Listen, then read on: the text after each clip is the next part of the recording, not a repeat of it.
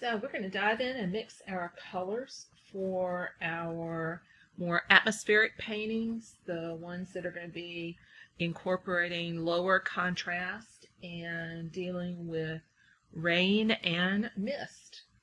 So the colors are going to predominantly be blues and purples and some purpley greens with neutrals. So you're not going to see a whole lot of contrast in hue or in temperature. So let's dive right on in. And the first colors we're going to mix are our Terra Verts. And as we've done before, I have 3 different piles of Terra Vert. The first one is going to be the one that is the most purple. So it is going to be the darkest. And see how dark and purple that is. It's just slightly greenish. Then I'm going to take just what's on the knife and go to that next pile. So it still looks green, but I've knocked just the slight edge of green off. If it goes a little too dark, then all I have to do is pull some more of the green from the pile next door and just green it up a little bit. So we want subtle contrast, subtle differences between the colors. So it's still a little bit too dark, so I go with a little bit more green. There we go. So we're going to have a nice subtle difference between the one that's more purple and the one that's more green. If it still's not looking quite contrasty enough, I would pull some of that to the side. So put some of that right over here. Take some of this, and we'll make 4 piles instead of 3. So you can see when you spread this out from the mass tone that it's much greener than that first one. But to make sure that you've got enough contrast going on, it does not hurt to take another one that has just a small amount of that second mixture in there. There we go. So you can see where it's a little bit different from the one that came straight out of the tube, but not quite as dark as that. And then we'll leave the red one that's just plain Terra Vert. Now, next let's go and mix our sky colors. And one of them, we do have a blue sky, because that one is going to be dealing with mist. So I'm going to mix 3 different piles of the light blue, and also go on and squeeze out some white for any lighter tints I might need to make. And this is going to be a little bit of the ultramarine blue and white.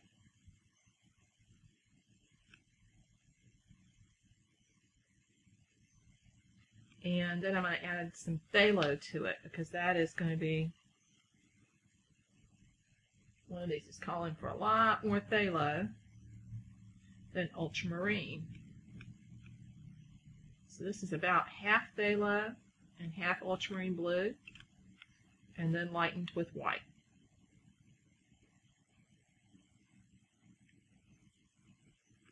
So it makes it a really nice sky blue color.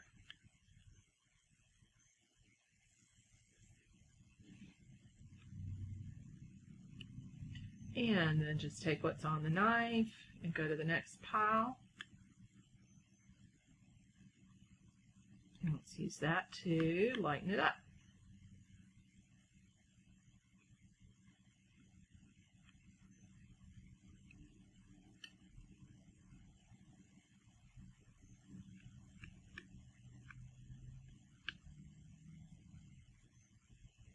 It's a little on the lighter side, so I'm going to take a little more of this. Always remember, it's easier to go dark slowly rather than quickly. If you go too fast, then you'll have to make corrections and it will use up more paint. And then just a tiny little bit of it into this one to have a nice light blue.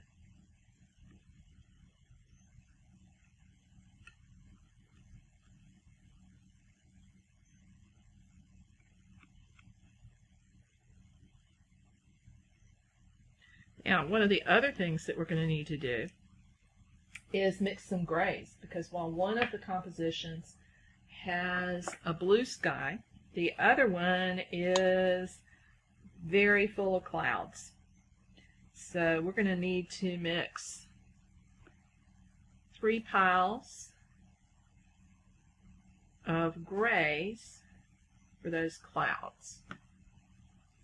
And we will want to have some warm ones and some cool ones. And as we've done in the past, if you've got some toric gray, you can use that. Or you can mix yourself with ultramarine blue, which is right here, and the Fanchon red. So that's what I'm going to do. I'm going to start with ultramarine blue. So I'm going to make my darkest cloud color. So I'm mixing for the value first. Get it down towards a darker color for our cloud.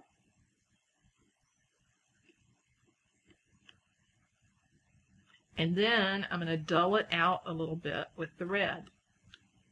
So the key there is to mix for the value first and then to dull it. If you're using the toric gray, you don't have to use the blue and the red.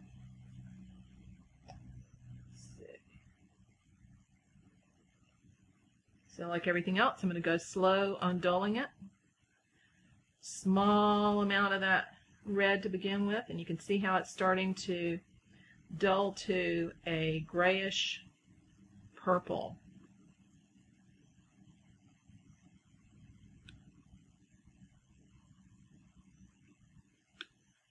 It needs just a tiny little bit more red. About that same amount again.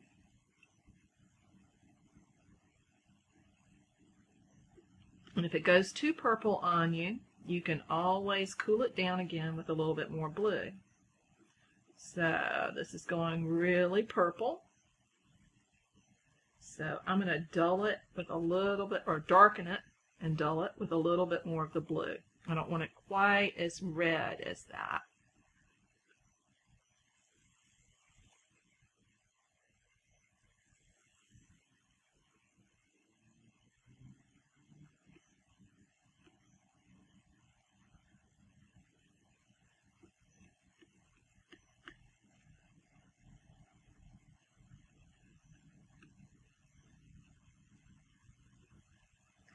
So I'm going to take just what's on the knife and go down here to mix my lighter cloud color.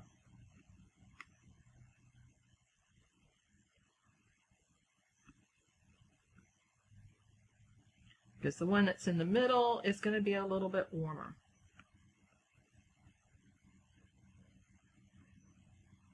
So if I need a little more, I can go back. I'm simply looking to have distinct differences in value there.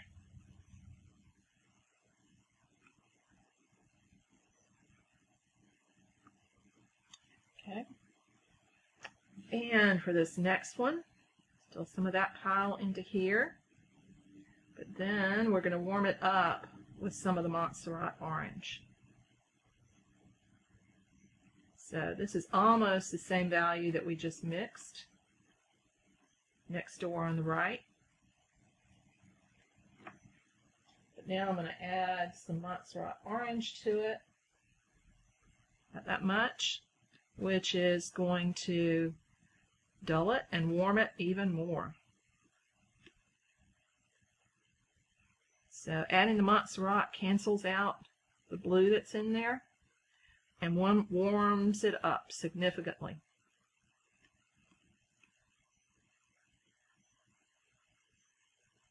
So there's now a nice contrast between these.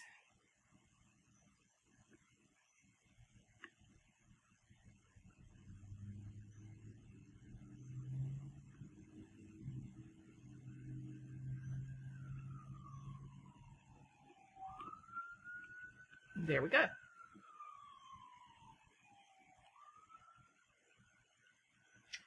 Now we are also going to need a set of neutrals for our land areas and our marsh that we're going to have in the two different paintings. So I'm going back to that Italian green ochre and mixing 3 piles of it.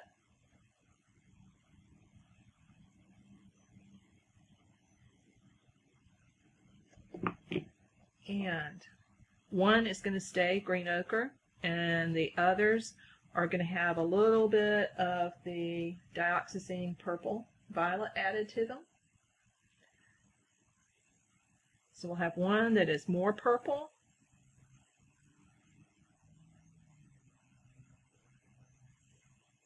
notice how different this is from the one that has the terre verte in it.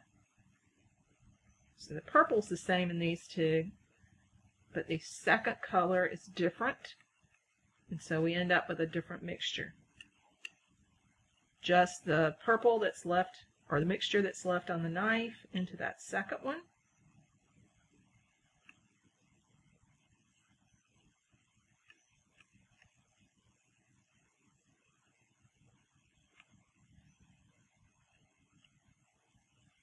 Add a little bit more of this one up here. A little bit more of this for some contrast.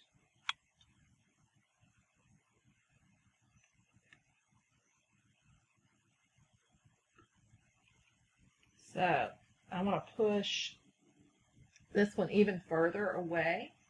So I'm going to add some yellow ochre to that to make it even more different from those other two. Yet they're still slightly duller colors, so they're not going to read as being too high a contrast for our particular light situation.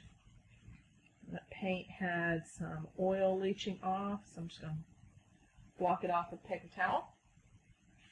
And then mix them together. So I end up with a both lighter and warmer version of my ochre. I could also have added Indian yellow, and it would have done some of the same thing, but the texture of the yellow ochre is closer to what I was after in this case. So that's why I added that. You could get almost the same effect with adding Indian yellow. It would take less of it. So, one of the things I want you to do once you've mixed those colors together is to look back over here and see if there's anything that needs any adjustment.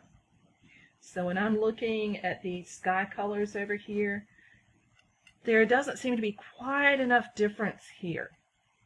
So I'm thinking about what I might want to add to this one to dull it out a little bit more. So I'm going to take a little bit of the red. I want to gray it down some more. So there's a little bit more hue in there.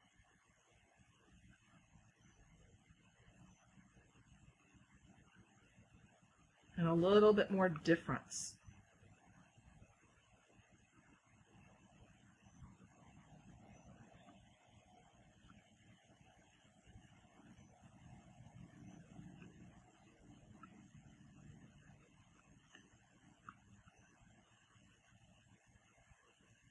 You just want to make sure you don't have any big old pockets of red that are still hanging out that are going to throw off the color. Now, one other color that I do want to mix is more of a blue-green. So as we look at our photographs, we'll realize that we need to have a blue-green mixture as well. Some other subtle colors that we want to have some differences, would be some slight mixtures of the ones that you see on here. So if we take a little bit of our mixture of Italian green ochre, a tiny little bit of purple in it, and then add some of our purpley sky color. This is going to give us color for our distant land. And one of the reasons I mix those two together is they're colors that are going to be in the actual painting already, so they're going to be closely related. Then I can also take a little bit of that light one. I want one that's a more purple mixture.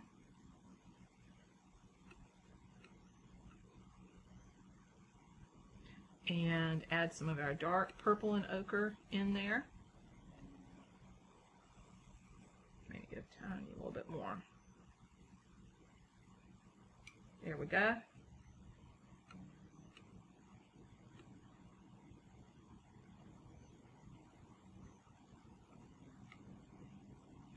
So that we begin to have a warm and a cool of these lighter colors, the lighter tints. You could actually even go so far then to make one with our lighter yellow.